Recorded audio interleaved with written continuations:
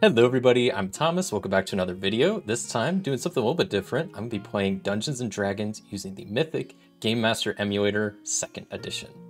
So I'm going to be using Foundry Virtual Tabletop, which is my virtual tabletop of choice. I've used others in the past, but this is by far my favorite. And I'm going to be playing just a short little adventure of Cheval and Gernas. I kind of teased in my Escape the City video that would be kind of fun to maybe do some sort of backstory with how these characters meet, so I figured that's what we'll do today using Mythic. If you've never heard of Mythic, I've used it once on the channel in the past, but it's this really great Game Master emulator that gives you like a structure for scenes. It has a table that you can ask questions on that varies depending on the chaos rank. It's got a lot of other cool random tables, so that's what we'll be using today. So I'll go over real quick everything I'm using for this video. I'm using, like I said, Foundry Virtual Tabletop for what I'm playing on. Dungeons & Dragons 5th edition is the game system I'll be using. Mythic Game Master Emulator 2nd edition is what I'll be using to kind of run behind the scenes stuff. And then I do have these two extra books that I've used to help generate some of the stuff to start with. Table Fables 2. These are a great couple of books. This has a lot of great random stuff, but more specifically for world building, this is the main book I use to kind of get some info to start this adventure. So there is this adventure journal that you fill out to start. So the adventure title is Where Two Paths Cross, because this is where Cheval and Gernas meet. And it's also, they're meeting in front of a church, talking to a priest. So I figured cross, that kind of works well. For the first scene, it's what we just meet in this priest named Newt in front of the church. I rolled up some weather. So it's lightly snowing out, it's chilly, and there's a slight breeze. I used the Table Fables 2 to generate a little town to start out named May Springs. It is a village of about 800 population. Quality of life is decent. The government is democratic. Their primary export is dye. The primary architecture is, 2 to 3 story buildings, usually made from wood. The town center is this raised wooden deck. The history is there was some Great Depression in the past, and some notabilities of the town is there are canals going everywhere. They do have roads, but they have a lot of canal systems going on.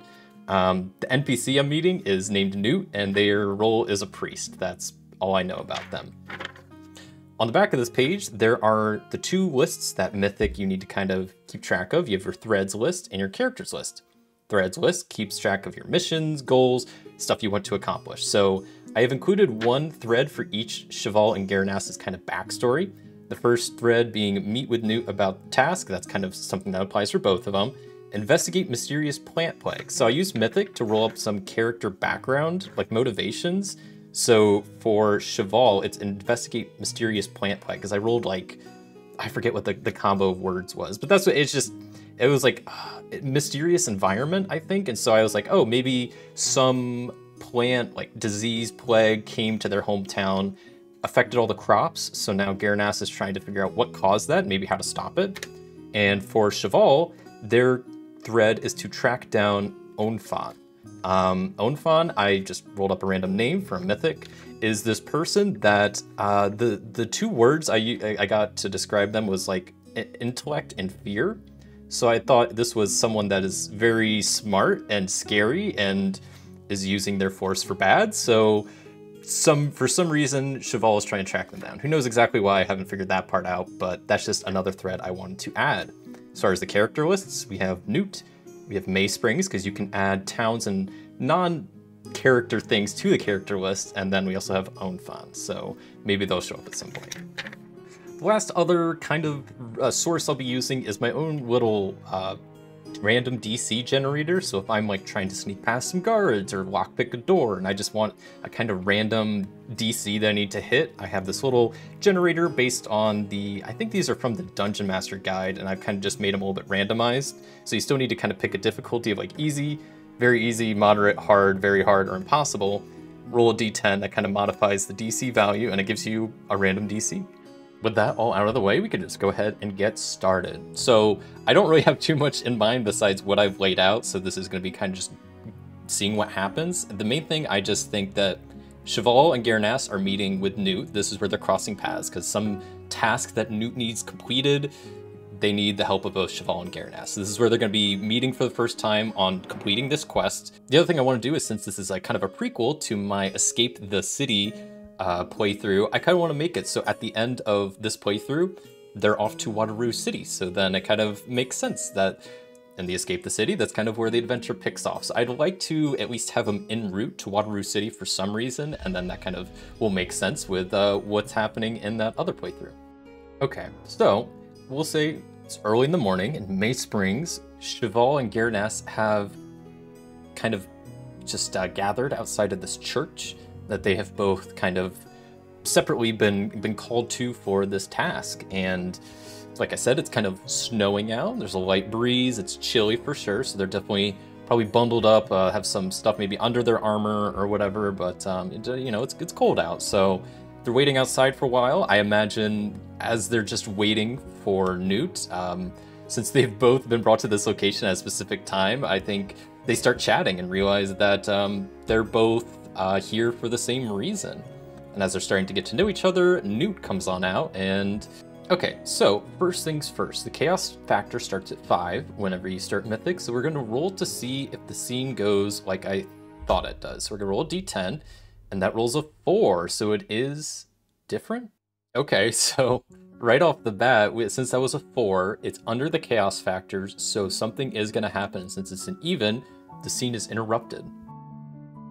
Okay, so an interrupted event means pretty much a random event happens. So an interrupted scene means a random event happens. So first thing I need to do is roll a D100 to see what the event focus is going to be. So a 31 means that the focus will be an NPC action. Well, since it's NPC action, I don't really think I need to roll to see who the NPC is. I think it just makes most sense that it's going to be Newt. So let's roll on the action table to see what their action is. So we got 87 and whoops, I only want one more. 87 and 88. Okay. So the pair of words, I'm going to use just the first action table. 87 is succeed and the second word is support. I think maybe how I interpret that is succeed of support. So maybe in my mind, Newt wasn't sure that they were going to get any support. So they come out, Newt opens the door of the church and sees Cheval and Gernas there. And they just get like so happy. You know, they're not just like, oh, hey, what's up? They're just like, they almost are brought to tears that it seems like their call has been heard and whatever support that they need has arrived in this duo of badasses. So okay. So Newt is very appreciative that Cheval and Gernas are here. So let's just get right down to what is this quest? What does Newt need help with? Okay, so let's roll on the action table to see what this quest is. So, oh, that doesn't. Okay, there we go. 16 and 83. 16 is carry. 83 is start. Carry start? Ooh, but I'm looking at the other action table and the other one is conflict and safety. I kind of like that better. So conflict and safety. Okay, so what I want to do to get a little bit more context is I'm going to roll twice on the descriptor table because I think this is a conflict of safety of something in the city. So maybe two sides are not sure how to handle some conflict. And so, or how to keep people safe. Like there's maybe opposing views on that. So 60 and 65. So a description could be loosely, meaningfully. Okay, actually, I think what might be better is there's like an objects table. So maybe this will just give us kind of a thing that people are conflicting about, I guess. So 60 and 65 would give us mechanical and mysterious. Okay, well that's pretty interesting. So what I think what comes to mind is that somewhere in May Springs, some mechanical device maybe just fell from the sky for some reason, and there's a disagreement on what to do with it. Do you try to get rid of it? Maybe this just happened. So this is an active issue, and maybe where it fell is an issue also. But I like that. So there's some mechanical object.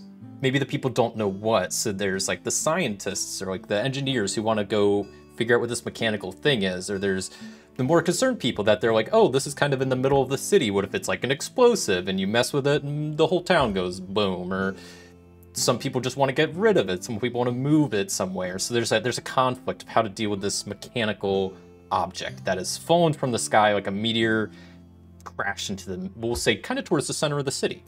Yeah, that sounds like a new thread then. So I guess I'll write maybe like resolve conflict, safety conflict over mechanical object.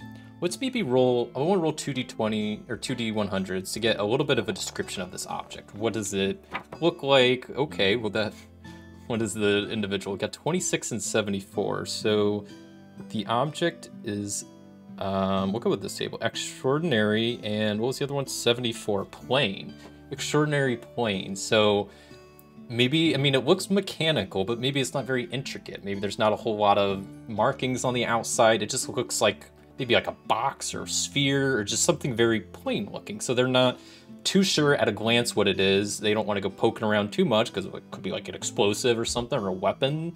Who knows? That not very often that mechanical objects just fall from the sky in the middle of the city. So people are cautious, but people also want to get it out of the city if it's dangerous or to figure out what it is and all that stuff. So it is a plain, it's an extraordinarily plain mechanical object. It's fallen from the sky in the city center. And Newt, we'll say it's fallen in the city, but maybe it's fallen like part of like, it's fallen in part of like the church property. Maybe it hit a church, hit part of one of the churches. So that's why Newt is the one coming to us.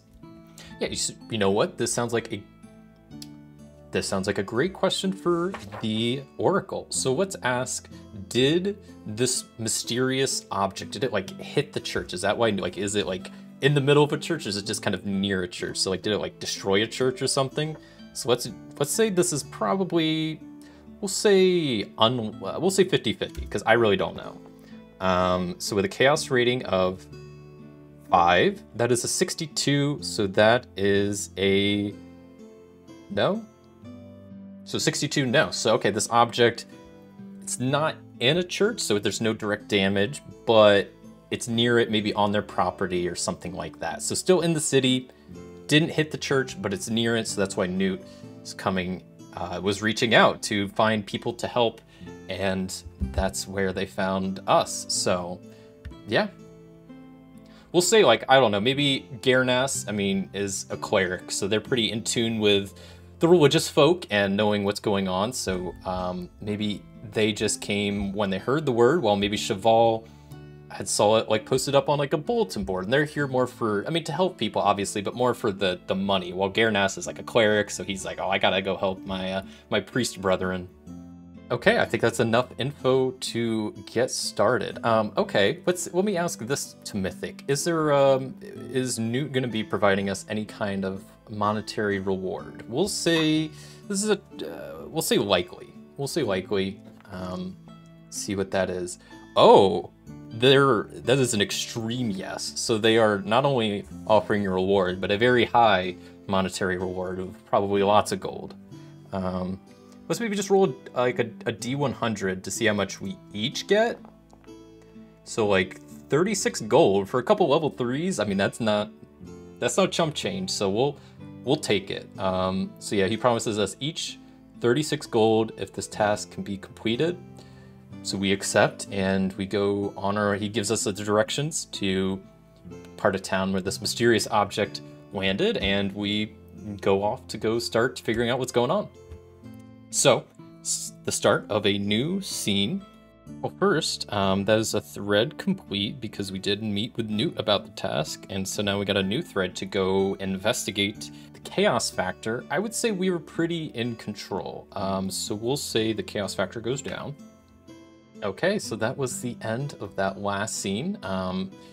Chaos factor went down, we crossed off one of the threads off our list, and we got a new scene on our hands, which is to just head to the object and start figuring out what's going on there and hopefully fix this issue. So, first things first, gotta roll a d10 to see if the scene is interrupted or altered, which it is. It is a 2. It's less than the chaos factor of 4.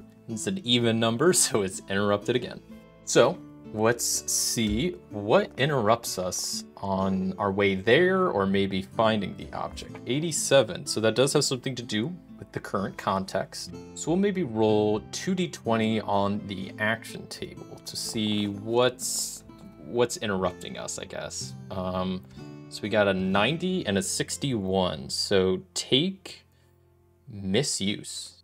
Okay, I like this. So the scene was interrupted. Interrupted scene means the scene doesn't happen like we wanted to. I like the idea that this was... I don't know, we double check this. Yeah, take and misuse. I mean, I feel like that works great because we're supposed to go find this object that has been all this controversy, right? So we walk to the area where it's supposed to be, and it's not there. It's gone. And we'll say that some of the local, police, the guards or whatever that run the town, are there, and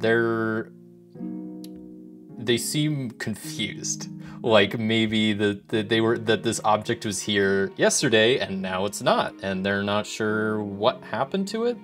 Okay, yeah, I like that. So we roll up at the scene and there's guards there, and we could see like the crater where it was supposed to be. Newt gave us a pretty good description of where to find this thing, but we could clearly see this was supposed to be a fairly decent sized object that it is not there. And so let me get a name for maybe this head guard that we, as we approach, that kind of comes up to us. So I'm just going to use the good old table fables to just roll up some random name here, and we'll say that the guard's name is, we'll go with Lorke. I like Lorke. All right, so his name is Lorke. So some guy comes up, and they are the head of guards. So their name is Lorke. I'll add them to the characters list just so I don't forget their name, but also so they can do other stuff in the story. So okay, so clearly someone has taken this thing. That seems to be the consensus. So Lorke doesn't really know what's going on. I mean, the words that interrupted the scene are trying to take and misuse. So someone took it, maybe is planning to misuse it, or something along those lines, right? The object is gone. So we roll up to the scene. Lorke is like, "Who are you?" And we're like, "Oh, Newt sent us to investigate this object and figure out what, try to help to help resolve the disputes that have been going on between how to properly handle this object." So, okay, this guard kind of gives us the lowdown that, well, it was here yesterday. They were supposed to be guarding it, and they came for their morning shift, and the thing was gone. I want to maybe roll a deception check on this guard as they're kind of giving us the story to see if they're really telling the full truth. So a deception check, I'm going to use my little generator here and say that's just going to be maybe a moderate or hard deception, or this is an insight because I'm going to see if they're lying. So this will be an insight check. This is a guard, like the head guard. So we'll do a hard insight check to see if I could tell that they're lying. And I will just have Gernas is a bit better at reading people. So we'll have Gernas do an insight check. So they will roll their d20, and Gernas has a +5 insight, so they only get 10, which is gonna be, I mean, it's way lower than the hard. So guard seems to be telling the truth as far as good old Gernas can tell. So okay, so this object disappeared. Let me ask, would the guard have maybe any like lead suspect that we can maybe start tracking down to figure out who took this object? Okay, so the guard seems to be telling the truth. This thing was taken. Do they have an idea of who took it? So let's ask the Oracle. Let's say they probably do. So let's say it's very likely that they have at least some idea. So a 75 on very likely is yes, they do know who, or they have some idea of maybe who took it. So one thing I kind of want to know now is this, was it just some sole individual, or do they think it was some group? I mean, it could have just been still one person, but was it one person acting alone, or was this like some gang that's trying to take this, or like, is it just a sole person working by themselves, or is it a group? So maybe I'll ask the guard, is whoever took this, are they working as a group? Are they part of some like organization? We'll say likely. This is likely, so with a chaos ranking of 4, let's see is this a sole individual or someone kind of working as a group? At least, what does the guard think? So they rolled a 42. So that would be a yes, that they are working as a group. Okay, so the guard says that they think whoever took it is part of some group. Do they have a group name? I kind of want to get like I kind of want to do like I'm gonna do 2D 100. I'm gonna go descriptor object. So just to roll up some like group name. So the 2D20s gave us a 14. So they are the ceaselessly, and the object is, what did I say, 60? So ceaselessly mechanical. No, I kind of like, you know what, we'll go with the first thing I was saying, where we go ceaselessly an object. So I kind of like that 60 is mechanical, so that works out too dang well. I kind of don't like the first word, so maybe we'll go with the other option for 16, which is, or sorry, 14. I don't really like that first descriptor. I like mechanical. This is the great part of Mythic. You could just re-roll if you don't love the result. So 70. Mysteriously old. Okay, I like old. So the old mechanical is mechanicals. Maybe we'll add an S. So the old mechanicals is the group, which makes sense because this thing was a mechanical object. So that works out.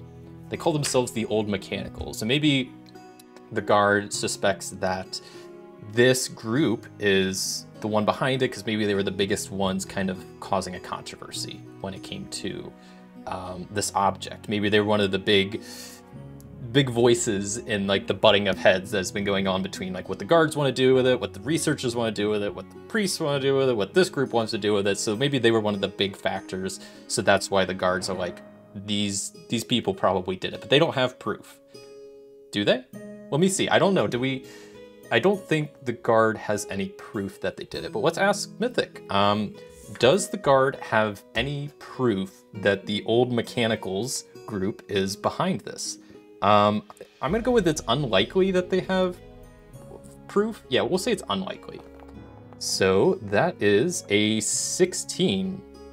So it's just, no, I'm looking at the wrong thing. Yes, they do have some proof.